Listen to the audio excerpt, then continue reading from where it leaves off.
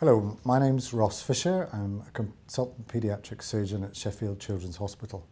I've just come off stage from giving my talk on, the title was Trials and Tribulations in Paediatric Trauma, but my take-home message is that paediatric trauma is different. There were three sections to the talk. The first different I talked about is the difference in numbers, then the difference in trauma, and then ultimately different management. Dealing with numbers, the key factor about paediatric trauma is that it's exceptionally rare compared to adult trauma. There's a confusion that rare means that we don't necessarily understand it, and I described a little more of the reality of paediatric trauma in numbers. I used the number 73 and 37. 73 is the 21st prime number, which is made up of factors 3 and 7. And 37 is the mirror of 73, 12th prime number, again made up of the factors 3 and 7. And then I used those numbers to illustrate paediatric trauma. Importantly, there are 737 major paediatric trauma injuries in your average year. 2012 TARN data is the basis of most of the data I've used. That compares to approximately 46,000 adult trauma injuries in the same time period. So showing that paediatric trauma is different in terms of numbers. I also highlighted that the numbers that we're used to dealing with when we consider what a trauma patient is, the median age of trauma in paediatrics is in fact not some hairy teenager who may or may not be an adult, but a 7.3-year-old boy. So paediatric trauma is different in terms of numbers. In terms of trauma, paediatric trauma is also different to the adult trauma that we experience. The trauma is caused by the same three major factors as in adults, so trauma due to road traffic accidents, traumas due to falls, and traumas due to non-accidental injuries. I also highlighted the 37-73 issue again, in that in paediatric trauma, the two major causes of road traffic accident and falls are both 37% of our numbers, whereas the most common injury in adults is due to road traffic accident at nearly 60%. But that was the point of highlighting that that trauma, although effectively the same, is actually completely different.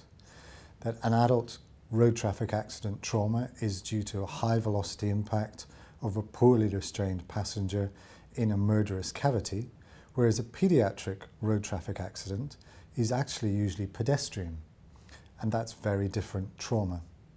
The trauma that occurs, even if it's a pedestrian adult and a pedestrian child, is also different in that cars are designed to impact an adult and protect them from trauma, whereas a child, rather than being struck in the leg, will be struck in the mid-abdomen and cause significant hemorrhage.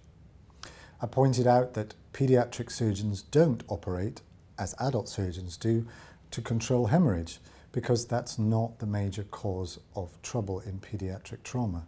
In fact, the most common operation we do is a trauma laparotomy for damage to the small bowel, usually caused by a lap belt, and that the lap belt sign, although common in adult and paediatric trauma, is actually different trauma again. So what I've highlighted so far is the difference of trauma in numbers. There's different numbers in paediatric trauma, and different trauma that is sustained by the children, which brings us then to different management. And the point that I made is that I've used the word different as a noun, not as a verb. It's not encouraging my excellent emergency medicine colleagues to think differently, but to think different, because paediatric trauma is different. I highlighted the problem of triage, that triage in paediatric trauma is difficult. It has an over-triage rate of approximately 5 and under-triage rate of 20%, which means that children admitted and transferred will be different to the children we're expecting. In addition to that, the management, rather than default to radiology, there is good evidence in the PCARN study showing that good clinical skills will exclude the majority of children with significant abdominal injury. The further radiological investigations are different in children not because we just want to do things differently, but because the children suffer different trauma and react differently. And I was privileged to be in the Royal College of Radiology Trauma Imaging Guidelines group, which has drawn up new guidelines for the imaging of paediatric trauma patients. Then I spoke about the FAST scan and highlighted the fact that I own personally the most accurate, most sensitive and cheapest FAST scanner available. I'm wondering if I have it in my pocket. Yes, it's here. A coin. If you toss a coin, you have a sensitivity that is equal to the best FAST scanner available, 50%. My point is not to discourage people from doing FAST scans, but to point out that children are different. They're different in the way that they react to trauma, different in the trauma that they suffer from, and different, therefore, in the way that they're examined. So I highlighted a patient I looked after on Sunday who had massive laceration of his liver, segments 6, 7 and 8, dropped his hemoglobin by 40 points, and yet on his CT scan had no free fluid.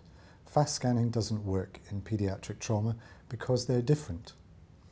And I left the conference with the challenge to think different, in that although we have the practice of prescribing tranexamic acid to children in paediatric trauma, for which there is no evidence, it's interesting to consider that in adults, the risk of DVT is approximately 1,000, and yet the risk of DVT in children is 1 in 50,000.